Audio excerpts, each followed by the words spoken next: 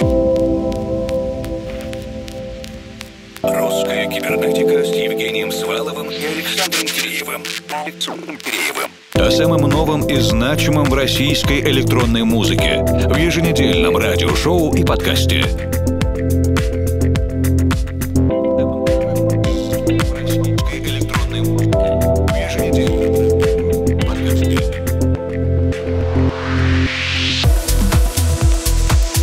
Добрый вечер, дорогие друзья! В эфире музыкально-просветительский проект «Русская кибернетика». Для вас работают Евгений Свалов, Формал и Александр Киреев. Началась вторая декада сентября, но по-прежнему, конечно же, сложно забыть о лете. Сегодняшнюю программу мы начинаем совместной работой музыкантов Рента и Мелания. Трек называется «Монолог» в издательстве Journey of the Soul – «Путешествие души».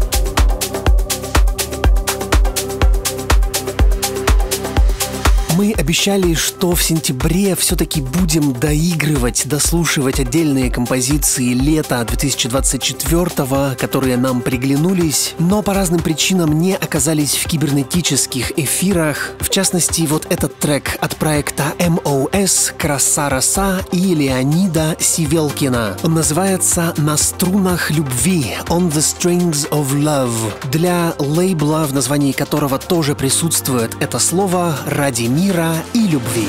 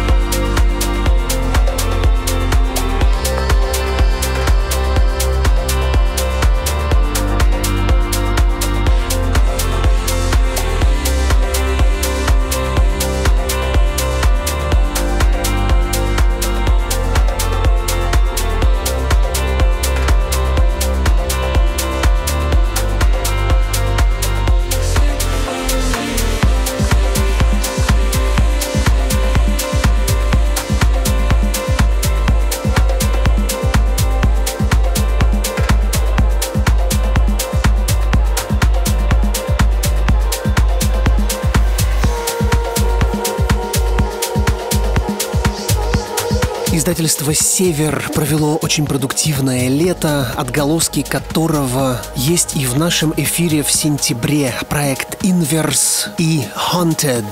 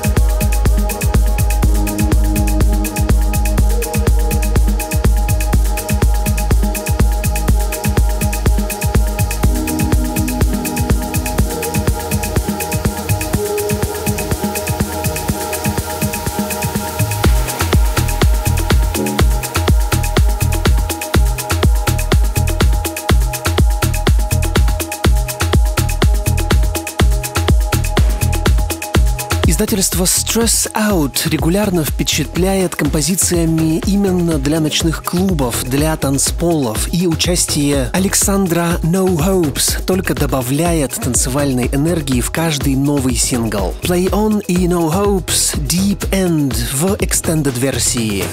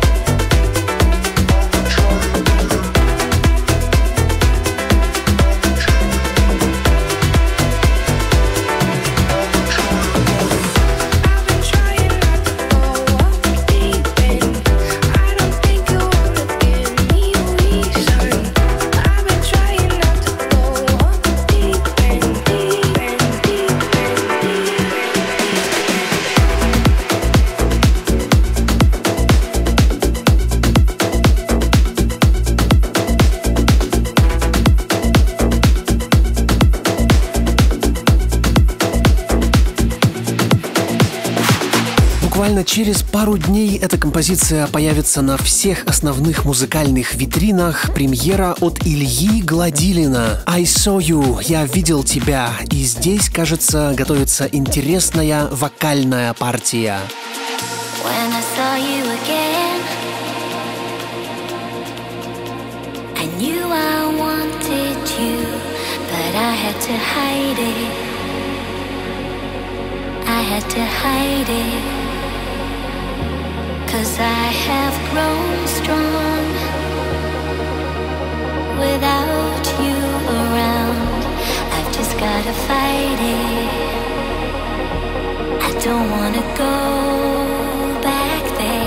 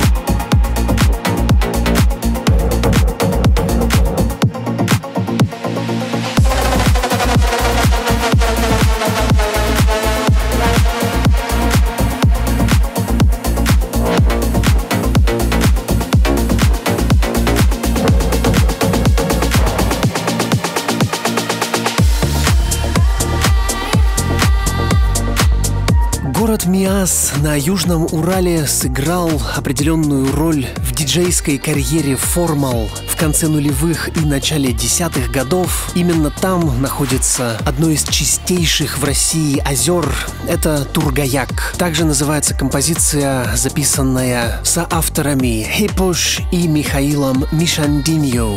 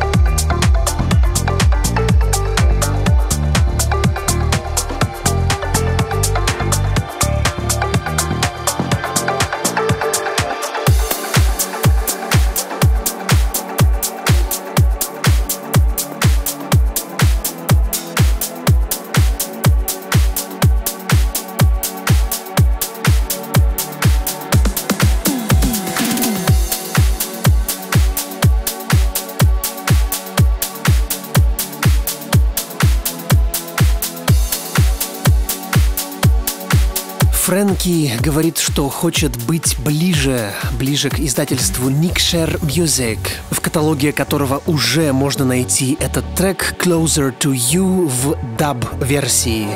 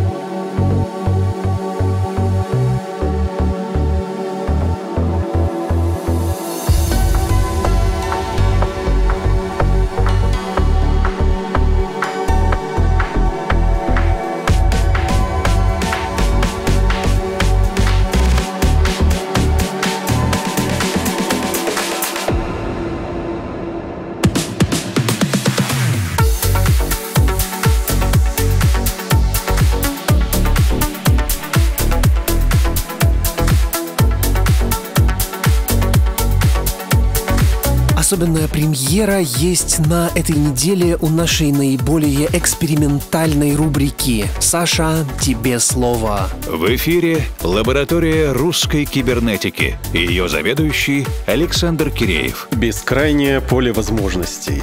Александр Блок, поэт Серебряного века, определял для себя поле как бескрайнюю стихию, где есть место и свободе, и тоске. Поле — это, знаете, такая метафора вселенной, которую может постичь человеческий мозг, потому что оно вот здесь, рядом. Выхожу я в поле с конем. Ну и что дальше прикажете там делать? Куда бежать? Все направления открыты.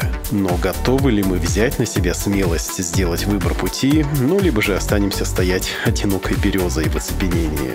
Новый московский музыкальный проект «Вагон-ресторан» в начале сентября зарелизил Extended Play «Русская сказка». Ритм руссконародного даба покачивает, как поездка на телеге с разбалансированным колесом. Ритм размеренно сопровождает разреженный мужской вокал в его идеальном тюне. Пацанская лирика высокого штиля. Сейчас поведаю о жизни, какова она есть, а потом как возьму топор и как пойду им рубить трын-траву. Абсолютно идеальная картинка русской хтони, непредсказуемая в красоте своего отчаянного героизма. Группа «Вагон-ресторан» и песенка «Поле». Александр Александрович Блок был бы доволен. Ветер, разнеси под ногами листья. Ветер, ветер, помоги, чтобы не влюбиться. Ветер, ветер,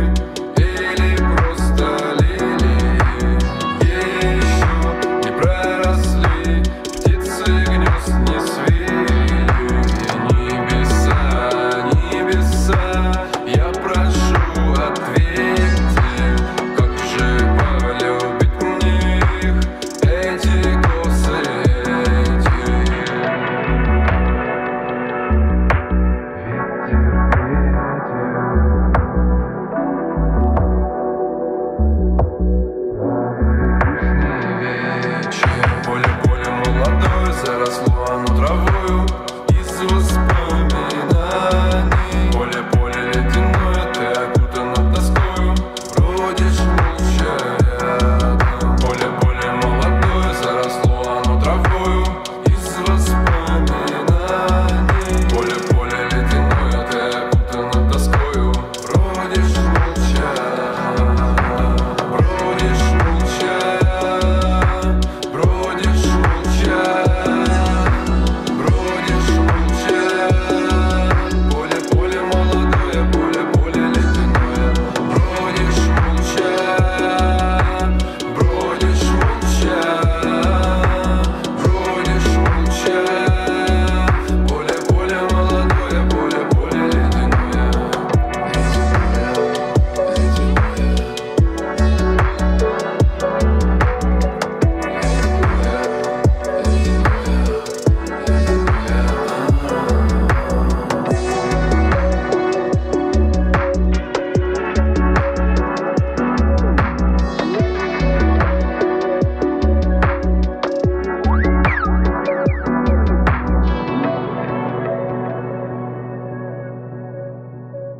Спасибо лаборатории русской кибернетики за необычную стильную премьеру этой недели, а мы продолжаем вместе со студийным эксклюзивом от Михаила Кожанова. Мы не можем даже назвать автора и заголовок композиции, только упомянуть, что это ремикс Михаила, и наслаждаться музыкой.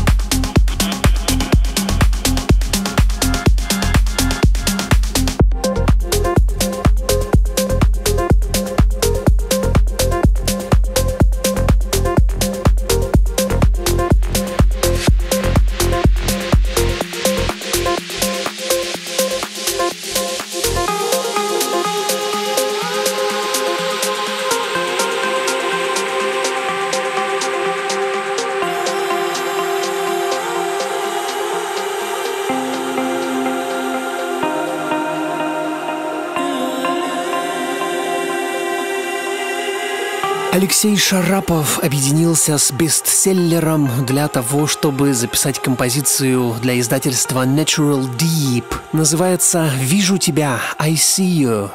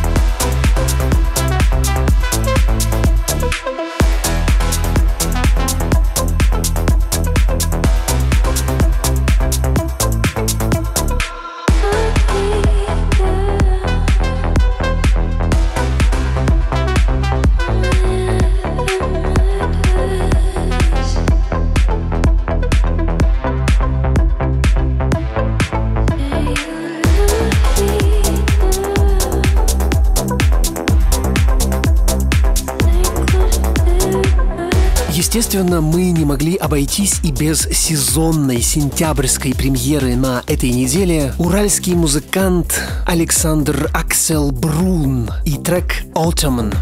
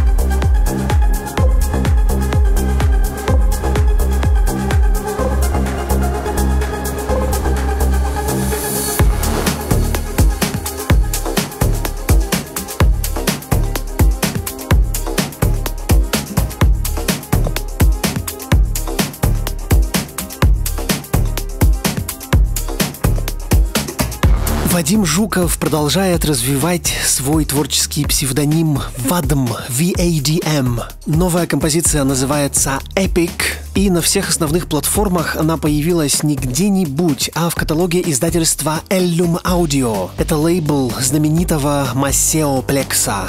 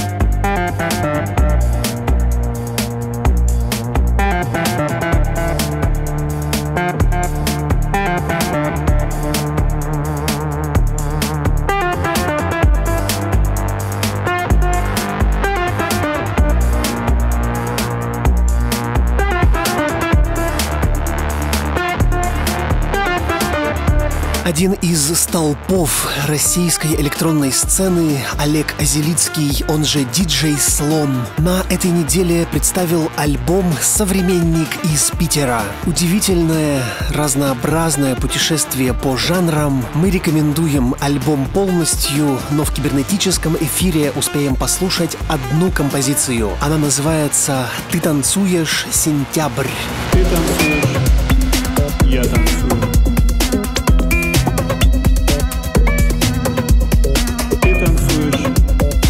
Я танцую.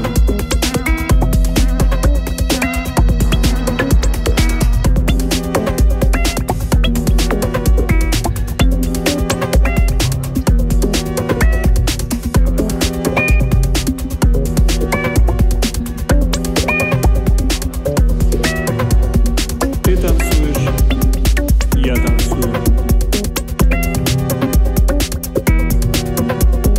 Ты танцуешь, я танцую.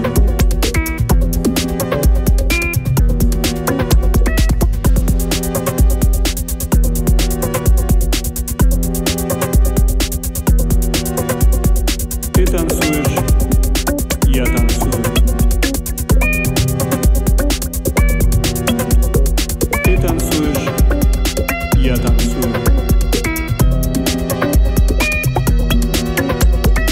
Ты танцуешь, я танцую.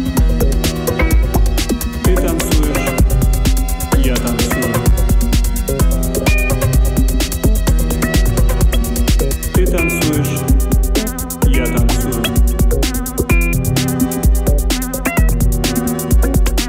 Ты танцуешь, я танцую.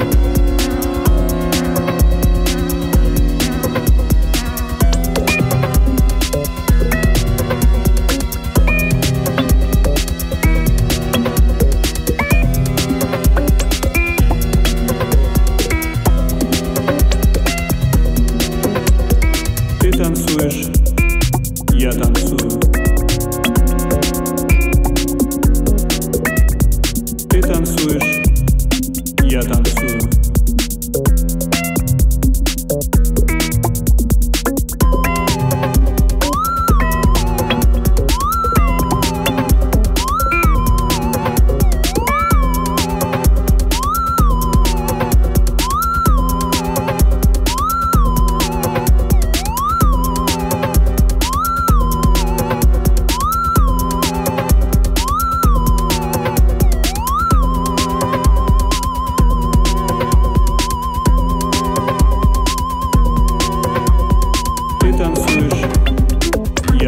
Ты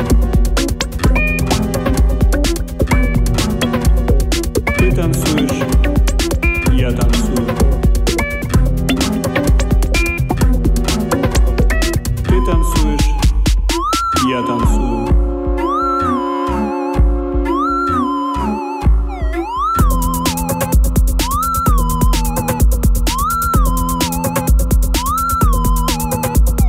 Ты танцуешь, я танцую.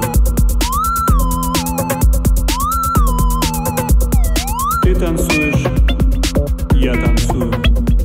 Ты танцуешь, я танцую. Ты танцуешь, я танцую. Ты танцуешь, я танцую. Ты танцуешь, я танцую.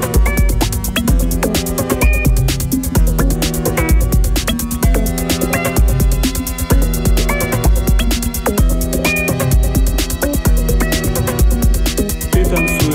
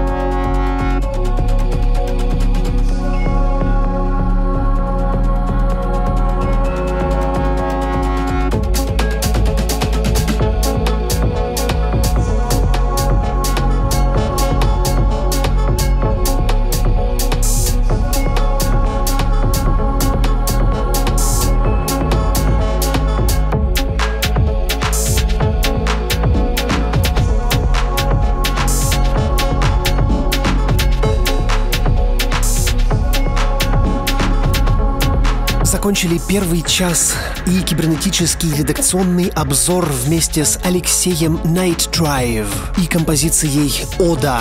Буквально через минуту перемещаемся из северной столицы в основную и встречаем Володю Терновского. Русская кибернетика с Евгением Сваловым и Александром Киреевым. О самом новом и значимом в российской электронной музыке в еженедельном радиошоу и подкасте.